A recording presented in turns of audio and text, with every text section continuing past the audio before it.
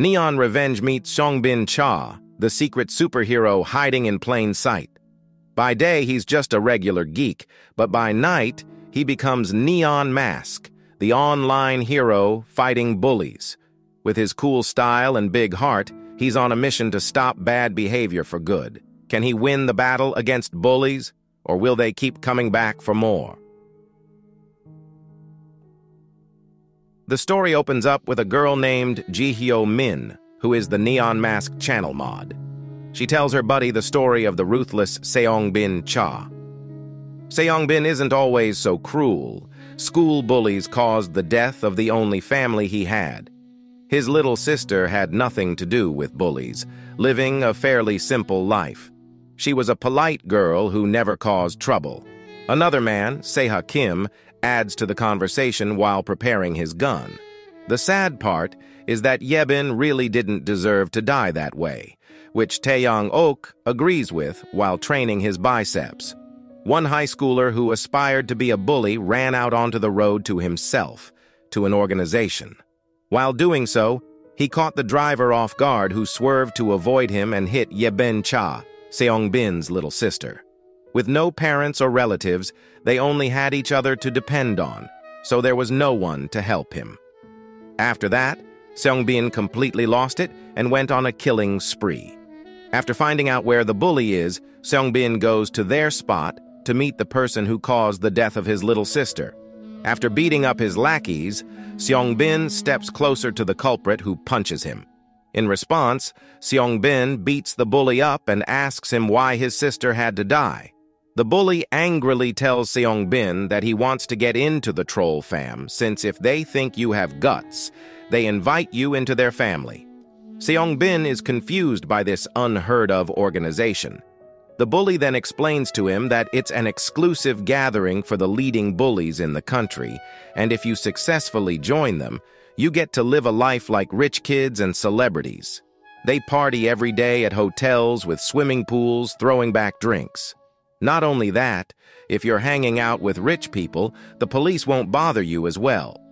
The bully tries to justify Seongbin's sister's death, but this makes him even angrier since the bully killed his sister all because he wanted a high life. The bully yells out for his mom like a coward, while Seongbin thinks about his revenge. But this isn't it. This isn't how he wants revenge. As Seongbin is about to throw himself off a roof, the bully's phone rings, catching Seongbin's attention. He sees the bully's friend congratulating him for joining the troll fam since they left a comment on the bully's post. Seongbin vows to avenge his little sister after reading the message. He will stop the troll fam and every damn bully on this planet.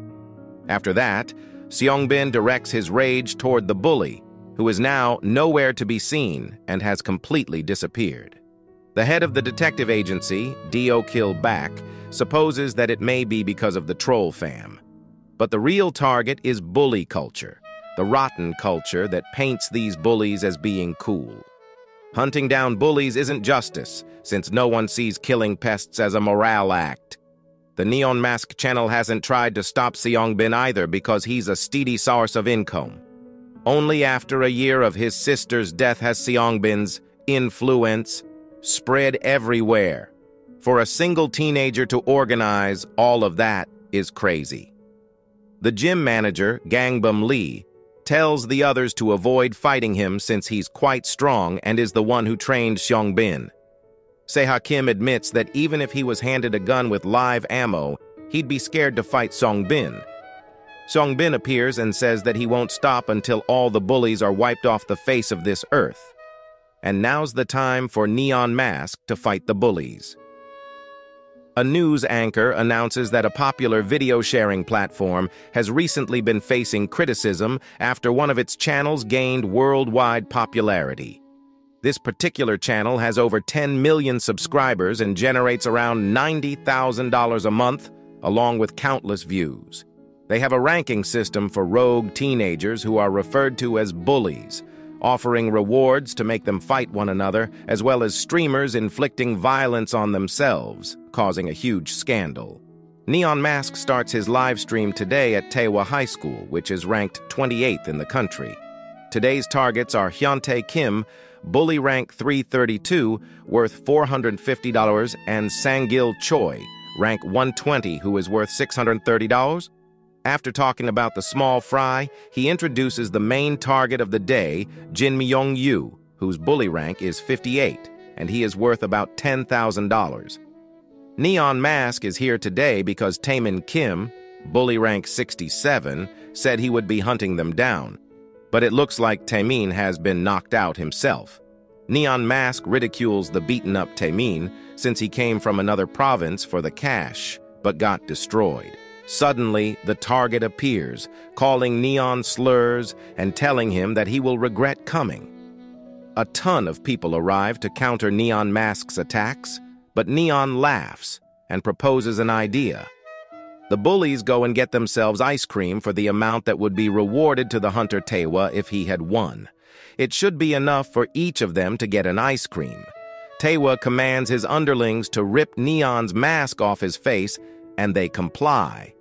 The fight commences, and Neon asks the mod to help him out. The men are caught off guard as a woman whacks their buddy with a math book, causing him to pass out.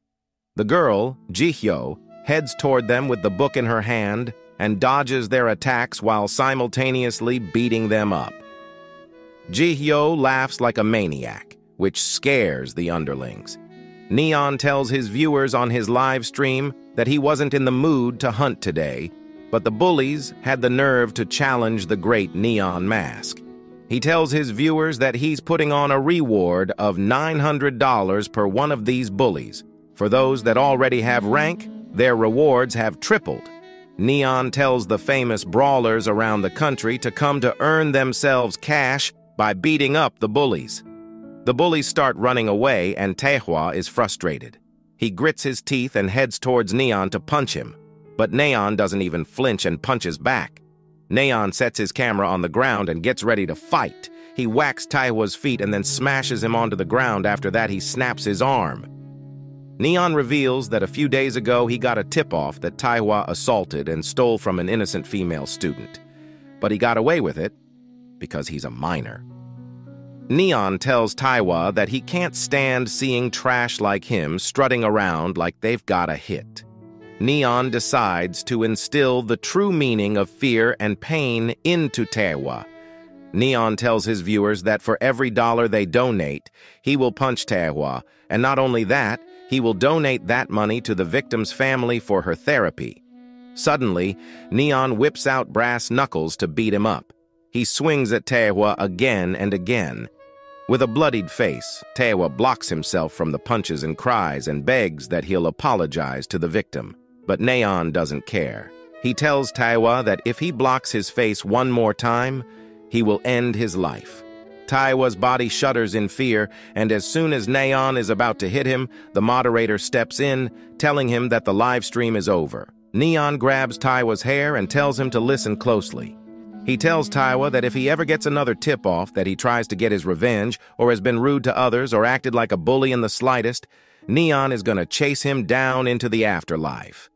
The viewers on the live stream laugh, and Taehwa and now Neon have to go as he hears police sirens. After finishing up the live stream, Neon heads behind a wall and changes into his normal clothes, while Jihyo changes as well. He heads back home and takes a shower. After coming out of the shower, he is reminded of his mission, to show Troll Fam the true meaning of fun.